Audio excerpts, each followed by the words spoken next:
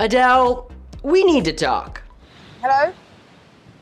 Can you hear me now? By now, you've probably watched Adele's new music video for Hello, and it's probably raised a few questions. Well, we're here to walk you through them. First up, why is Adele on a flip phone?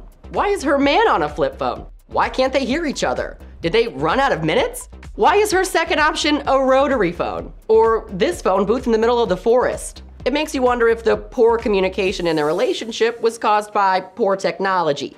It's not a terrible excuse to apply to your own past relationships because it's hard to be happy in life when your only cell phone game is Snake. Then it starts getting real when Adele goes into this deserted house. Is she on House Hunters? Why is she making tea? Is she sick? Does she have neck pain? Does she need an Excedrin? Why is she...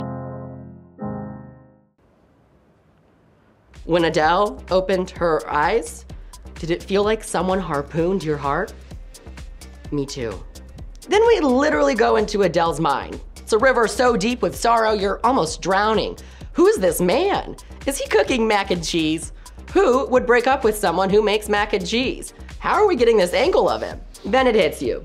They broke up because Adele wouldn't stop wearing a GoPro on her forehead. At this point, you've shed a tear or two, given yourself a pep talk in the mirror, and canceled plans for the night. Adele knew that would happen, and that leads us to our grandest set of questions of the day. Did Adele literally reenact the scene from Harry Potter and the Prisoner of Azkaban where Harry extinguished the Dementors with his Patronus charm? Is there a more pure way to show love? What does Adele's Patronus look like? We've done our duty as journalists by asking the hard questions, and the moment we have answers, we'll let you know.